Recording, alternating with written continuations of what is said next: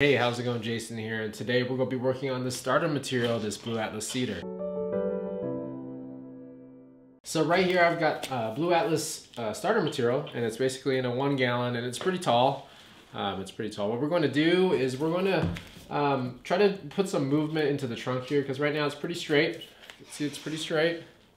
We're going to put some wire, put some raffia on this thing and try to create some movement. And then we'll discuss the options we can take into designing this tree. Blue Atlas cedars are pretty flexible, but if you put a lot of twist in it, they will break. Down here, it's definitely gonna be a lot more brittle. So if you put some heavy bends in it, you're probably gonna snap it. So what you can do just to protect against that is just apply some raffia. All right, so I'm gonna prepare some raffia really quick, and then we're going to apply it to this tree, and then we're gonna put some wire, and then we're gonna start bending.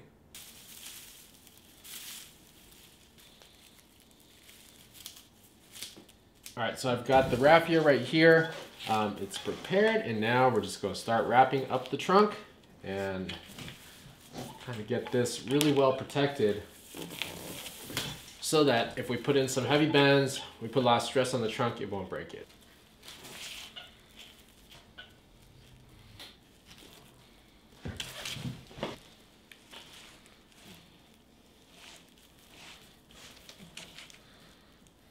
You know, try your best to weave between the branches.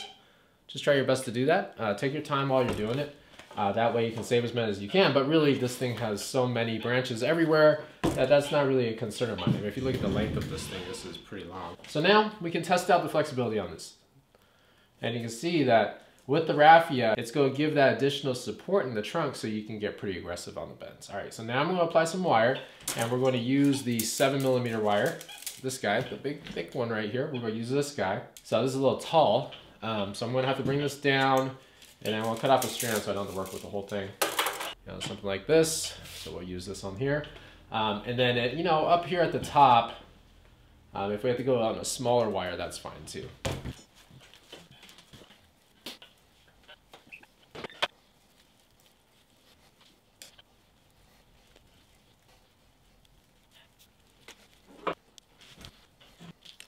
All right, so now that we have this raffiaed and wired up, we can put some movement into it. And now we can start thinking about the design. So there's a couple things you can do with starter material like this. You can create, you know, you can cut it short and just create something like a slant or an informal upright. Wait for these branches to grow and just create a little tree like this. Or we can get a little bit more creative and do something like a literati. You know, this thing goes all the way up to the top, so we've got a lot of space, a lot of branches to work with up here. And I think since we have this, I would like to utilize it in some way rather than just lopping it off around here and just creating a small tree like that, which would be easy to do. And you can kind of see it be really easy to do. You just kind of go like this, drop these branches down really easily, bring these down, create the apex right there, and you've got like a really simple tree right there. But I think what I'd like to do instead is utilize this at the top here and see what we can create with it. I think I'd like to explore maybe some type of penjing style literati, you know, with something sweeping down, something really elegant. So let's give that a go. So first thing we're going to do is we're going to put some movement into this tree. When you're thinking about movement, don't always think about creating these really loopy, you know, round, you know, like big curves and anything like that. It doesn't always have to be like that. Sometimes you can just create simple turns like that and then kind of work up your tree like this. And this is a way that if you're nervous with your tree, you know, just like that, you can create a little bit of movement in the trunk instead of just a straight trunk. You can see that now it's just got, instead of just being straight, it's got a little bit of a turn right there. And sometimes that's all you need to create a little bit of character, just like that. And then turn it the other way. Now, of course, wiring still helps it because you wouldn't be able to get these kind of fine details without doing it. But you can, you know, once you get that set, give another push again. And just like this, you've got some basic turns. It doesn't have to be something crazy. And then if you tilt it this way, you can get a little bit, see a little bit more of the movement starting from the beginning. You can do a little bit more if you want. Go in there, do a little bit more. Remember, you've raffiaed this, so you're going to have a lot more stability in there. You don't have to worry about the trunk too much. All right, make sure when you do the bends here. Make sure you do the bends where the wire supports it, right there. And that's where you want the bend. That's where it's going to support it right there. Okay? Just like that. So now you got some basic movement going up the tree. Now, if you hear some cracks, just remember you got the raffia on there to protect it. So you can just go left, right, create some little minute movements. We've already got a little bit more movement than we did before. I was just straight before. But what you want to do is, as you're coming up, you want kind of the finer movements to be at the top. Okay, so it's kind of more narrower at the top, like that.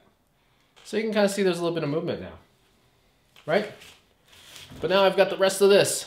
So what I want to do is I'm going to get a little creative here. I'm going to try to bring this down, this top one down, see if I might be able to use that as a side branch. So I'm going to give it that go and see how this turns out.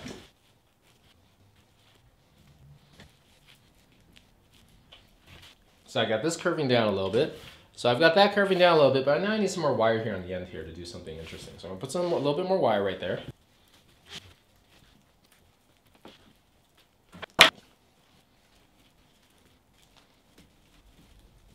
Okay, now I've got some very interesting movement. Kind of comes up around and then it comes down like this.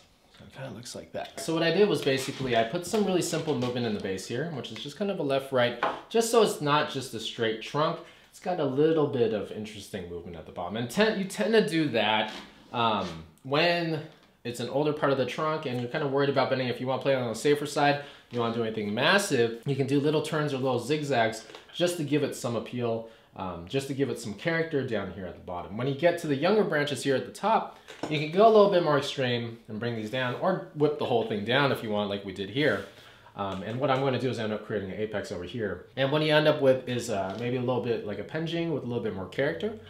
So what we're going to do is I'm going to start bringing some of these branches down, some of these down here, and we're going to wire and see how this turns out. I think that this tree has a lot more character in the trunk than it did before. So even at this angle, it's not that bad. If I tilt it like that, it's not that bad either. But even at this, it has a little bit of a sweeping motion. So I'm gonna put some wire on some of these branches here and then we'll see how it looks. And then we'll make adjustments as we go.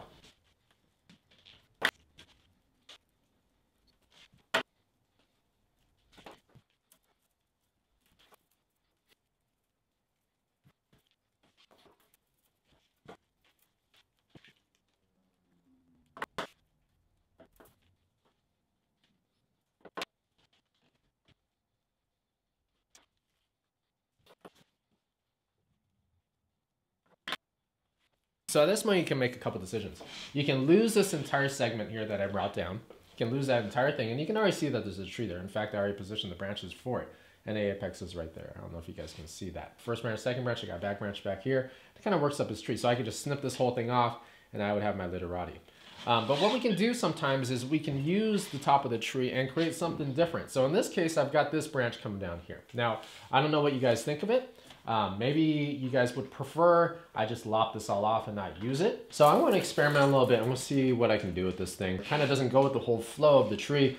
Part of it is this branch is conflicting with it, this one right here.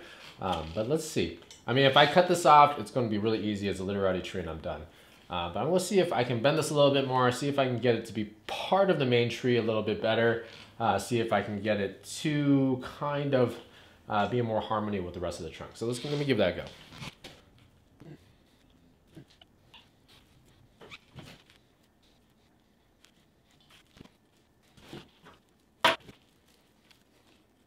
All right, as you can see, I was able to get this closer in.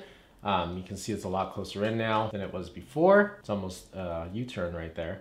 In fact, I want to give it a little bit more. I want to give it a lot of character up here because one of the things that's unique about this tree, you know, this is kind of standard, it's kind of zigzag here on the bottom of the trunk, is, and this kind of literati is that there's a lot of character up here, and I want to create even more character than that.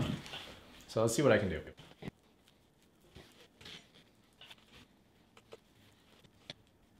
So I kind of like what's going on here. So let me hide this branch, because that's conflicting right there. And you can see that this branch right here, this one right here, is conflicting with this one right here. I actually really like the character that's going up here. Really, in the literati, you're looking for a lot of movement, and this has a lot of movement. I mean, it's going up, around, behind it, back in front of it. So this branch right here no longer is necessary. So I'm going to cut this back. But that branch is no longer necessary. So now your eye is drawn to this one only. Now, what I like about this tree is this whole section here. So this one overpowers it. This one right here, see how they're equal right now? So this one I can shorten up. And I'll shorten this one up incrementally. And now you can start to see the tree start to take shape. And then all these down here, really unnecessary. I can pluck those off. I can cut these ones off here at the bottom.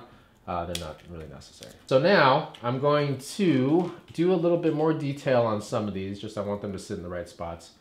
And then we'll see how it looks.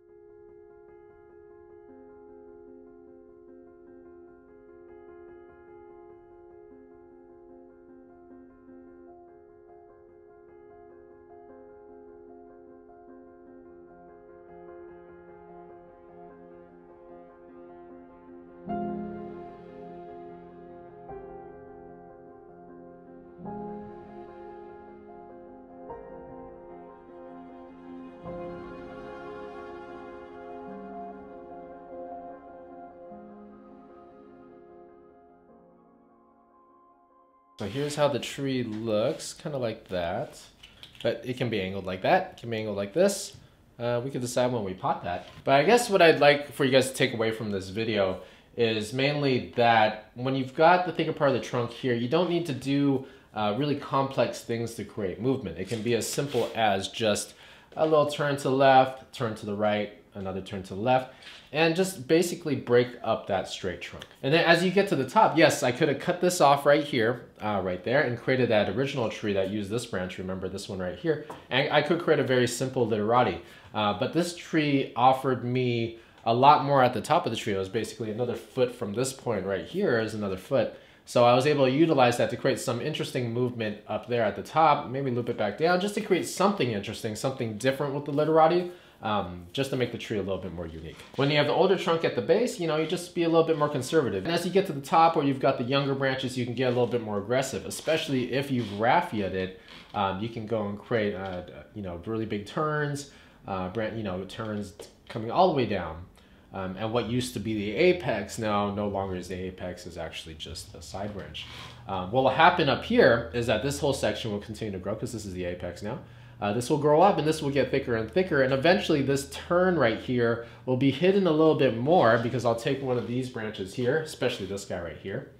I'll use him, this one right here, to develop a branch right here to basically become the new leader and the new apex, and then this one will eventually proportion out and will look more like a side branch that has a lot of movement rather than just this one apex that was dipped down. I hope that gives you a little bit more of insight into what you can do with the trunk when it's a little bit too thick to do major movement, and what you can do with the trunk when it's young enough to do a lot of movement. Also, let me know if you preferred if I had just cut this off and used the original tree. I'd be curious to hear your thoughts. So I hope you guys enjoyed that video. Please let me know if you have any questions in the comments below. And as always, thanks for watching.